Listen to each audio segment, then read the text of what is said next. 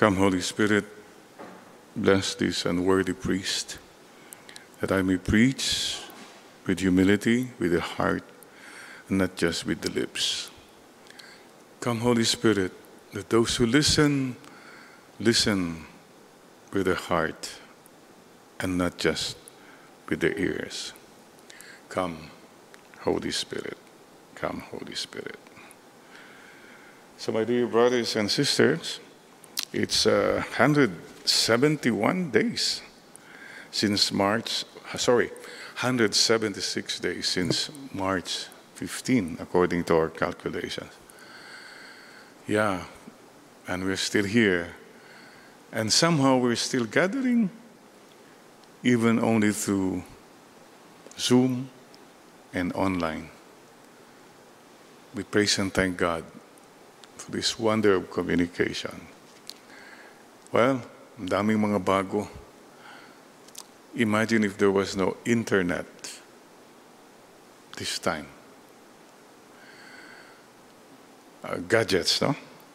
And by the way, today the line here is so beautiful for us to listen to and to hear when the Lord says, "For where 2 or 3 are gathered together in my name, there I am in the midst of them." Somebody said, iba sa Pilipino, where 2 or 3 Filipinos are gathered together, there is picture taking there. Picture agad. And agree. Something beautiful to what the Lord says to us here today. If you agree on anything on earth, and you pray for that, and you agree to pray for that, it will be granted to you by my Heavenly Father. This is the value of collective prayer. It's not enough to be praying alone. You pray with people. Incidentally, marami raw mga husbands nasa agribusiness because of the pandemic. Nag-shift na siya sa agribusiness. Ano man ang sabihin ng misis niya, sabi niya, I agree. Yeah, I agree. Agree ako dyan. Agribusiness na siya. Kumusta dyan sila classmate ko sa Ilocos, si Egay Matias. Nasa agribusiness yan. Right, Brenda?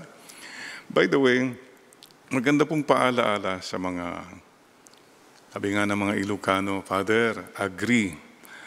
Agrigrigat, tibihag. Ang hirap ng buhay ngayon. Agrigrigat kami, Father. Many people are really suffering. Affected po. You cannot imagine the day-to-day worries and, even depression of people who don't have job, walang trabaho, walang makain. So, napakahirap po. Agrigrigat, tibiyag. Kaya sabi nga rin nila sa Ilocano, di agrimedyo tayo. Remedyo. Huwag tayong mawala ng pag-asa. May remedyo naman lahat kahit papano. Don't give up. Huwag tayong mawala ng pag-asa. At sabi nga po ng mga Ilocano doon din, saan tayo nga agriklamo? Agriklamo kang agriklamo, walang mangyayari dyan. Agrimedyo ka na lang. Yung mga taong nagrereklamo palagi, wala rin po You're not moving anywhere. You're just making life more difficult for yourself and for the people around you. Stop complaining. Basta move on. At sabi rin po mga sa Ilocano, agririri tayo nga rudan. Agririri means away-away nang nangyayari because of the difficulty. No. Wag po. Saan tayo nga agririri, kakabsat? Instead, agrik na. Let us feel each other's pains. Let us empathize and sympathize with each other. Let's feel. Ramdamin natin po ang paghihirap ng mga iba. May you never lose that feeling for other people. Just because you have pain, it doesn't mean you're already exempted from feeling the pains of other people. That's very selfish po. And, sabi ng Ilocano, agrigalo tayo. Agrigalo means give a gift. Continue to give your gift and praises to God. That's where prayer comes in, mga kapatid. Communal, collective prayer. Napakaganda pong nangyayari ngayon that families are praying. Ang ganda po that the children, the millennials and the millennials come together at nagdadasal. Ang dami po mga feedback na even mga apo and all that, they're beginning to pray together with their papa, their mama, their lolo, their lola. Maganda pong paalaala, especially for those who have, growing up kids, etc. Madalas may mga conflict ng mga teenager, yung tatay, yung nanay. Pag mag-aaway, magdidiskusyon, matagal po yan eh. Minsan, it's not even productive. Why don't you try this? Kung mayroon kayong issue, kayong mag-ama, mag-ina, whatever, why don't you just say, anak, sandali lang. Let's just pray. Magdasal tayo, ha? Let's pray. So let the Lord come into your problems, into your issues. Ito yung ibig sabihin po yung 2 or 3 gather together. Pagdasal natin ito. Napakaganda po yan. Start doing that so the children have an awareness there is a God greater than you and me. Agree. Mag-agree na lang instead na mag-argue. Ito po, maganda rin may mga mag-asawa, away ng away. Naku, pag nag-away, walang non-stop unli. So finally, nagsawa na yung mag-asawa. They agreed na pag mag-aaway na, yun na, puputok na, alam na nila, ito nang patutunguhan nun. How to stop that? They agreed na pag galit na, sabihin ng isa sa kanila, let's pray the rosary, mami. O, rosary na. O sige, rosary. Labas ng rosary. Galit pa rin. Hail Mary, full of grace, the Lord is with you, blessed are you. Holy Mary, Mother of God. Galit pa rin, siyempre. Pero nung tumatagal, they become aware, naku, nandito si Lord sa gitna natin.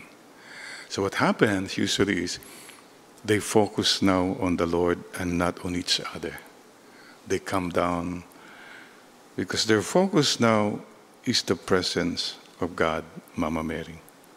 So, at the end of the rosary, kalmado na sila. Mag-usap na sila. Kung ganon. Pero kung at the end of the rosary, galit pa rin. Sabi niya, one more rosary, mami. O sige, one more rosary. Hail Mary, full of grace. Ayun. Pero hindi na sila nag-aaway.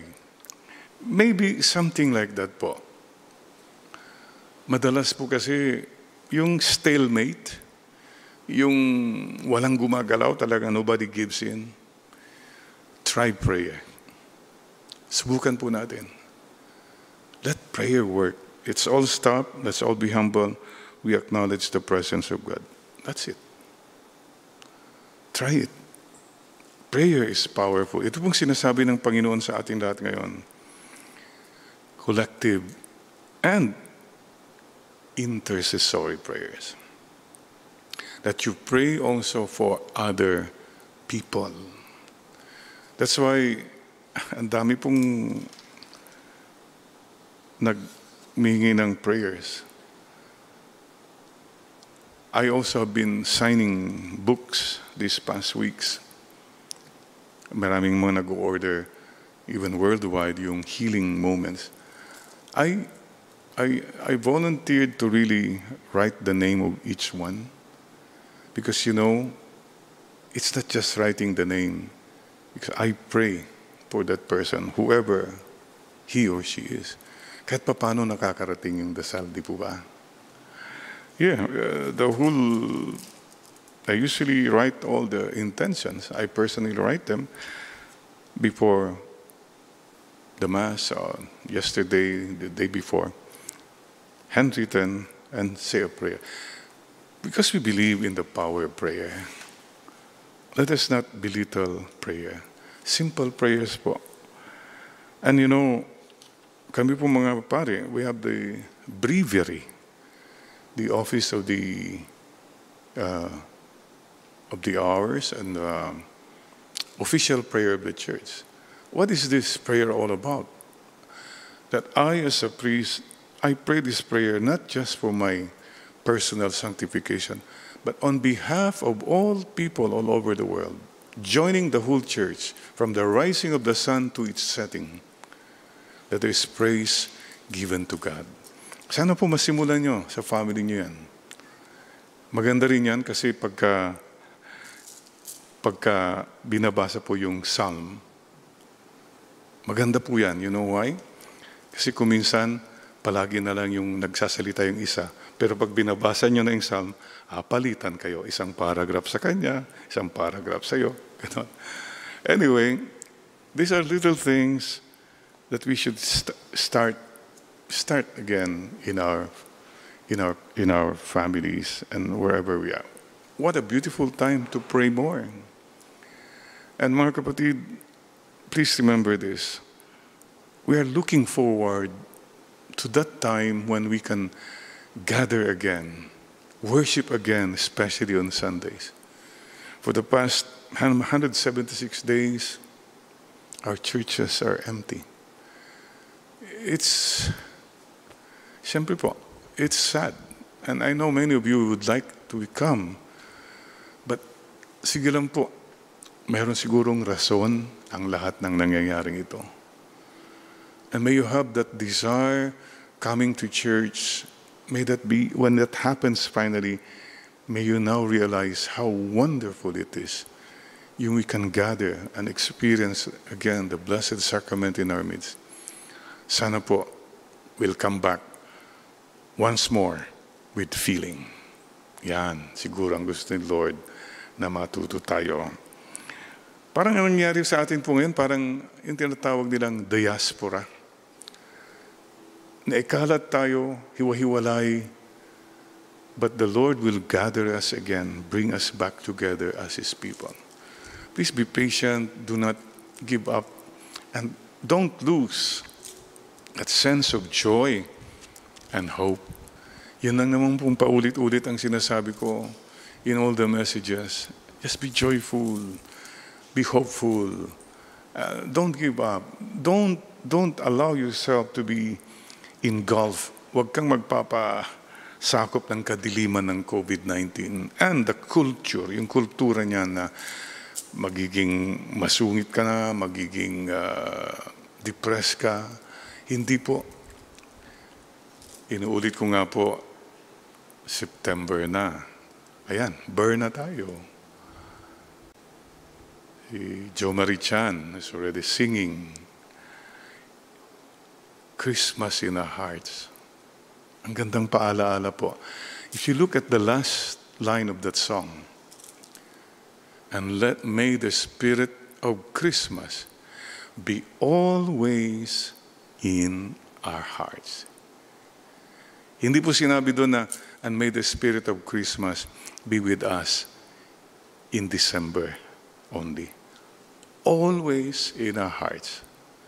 So simulan na po natin that spirit of Christmas, which is simple. What's the most basic spirit of Christmas? Hope and joy and love. Now na, let's begin. I don't know, paano kaya magiging Pasko natin? We don't know eh. Cannot imagine Christmas siguro, no? Kasi pag Christmas noon, yan na, mga parties, mga shopping. Maybe it won't happen. Maybe. Walang gatherings. Maybe. But tuloy ang Pasko. Maybe, finally, malalaman na natin kung ano talaga ang tunay na diwa ng Pasko. Christmas will go on even without the gatherings, without the tinsel town and then the parties. Oh, tuloy po na tuloy ang Pasko. So mga kapatid, let's continue this journey. But please don't forget the importance of prayer. Prayer, and maybe a deeper kind of prayer now. Maybe a more simple prayer. That's what the Lord has done, is doing. He's fixing all of us. Yes, in everything that happens, there is a reason and there is a mission. Wow, Pasko na. Pasko na, sintakyo. Ay, sintako. And please don't forget joy. And it's always good to remind ourselves, why are we doing these things? It's very good to remember. You know, when I get too busy, I have to remind myself, Lord, why am I doing all these things I am doing? Even now, marami po mga online masses, online recollections. And wow, sabi ko, bumabalik yata yung lumang schedule ko. But I always control it now. Pero it's a good reminder po, mga kapatid. Ikaw din, kapatid, when you're always too busy, you just pause and say, Lord, why am I doing all this? You know what I do? Many times, lalo na noon, pagka ang dami na, naghihintay sa office, counseling kung ano, I sometimes, at intermission, shut the door and I ask myself, Lord, why am I doing all this? And you know the answer? Boy. Boy. Ano yung boy? Because of you. Because of you. Yun. Oo nga pala, okay, this is all because of you. Then, parang gumana.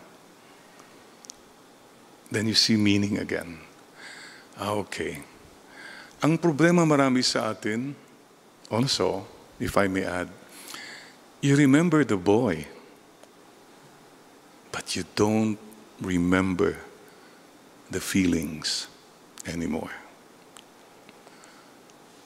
Yeah, it's because of you, pero wala ka ng feelings. Parang, I remember the boy, but I don't remember the feelings anymore. Yun. Sige lang, trabaho lang, pero wala ka ng ka-feelings. You know what has happened to many of us? You've lost that loving feeling. You've lost that loving feeling. Yan, relate na mga whoa, that loving feeling. Come on. You've lost the loving feeling, now it's gone, gone, gone. Whoa, whoa. Wow, relate na yung mga kaedad ko niyan. Yeah. Sisters and brothers, you have to go back and see what makes you go back to the basics. It is when you pray. May you find what is really important in your life. And it is prayer that makes you see what is important. Yeah. So, we'll say to the Lord, yes, Lord, let me try again. Yes, we'll try again. Huh? Mga kapatid, one with you in prayer. It is in prayer where we really experience the real presence of God and who we really are. The more you pray, the more you know who God is, and the more you know who you are. One with you in prayer. And looking forward to the time when we will gather again together to worship together, 2 or 3 or more. And let me end, you know what Jesus said also, when you ask for anything in my name, So we end all our prayers in Jesus' name. You know why? The name of Jesus is powerful. Anything you do in Jesus' name, that's by the power of the Holy Spirit, together with our loving Father. Always end it in Jesus' name. Even the evil one runs away pag nadinig niya yung name na Jesus. So I invite all of us now just to bow our heads and bring our prayers, thanksgiving prayers, petition prayers, our collective prayers. We bring it on with confidence. And we know that God is with us. He listens to us. He understands us. And He is with us always. In Jesus' name, amen. Amen. And so, today, we profess our faith again. This is what we believe in.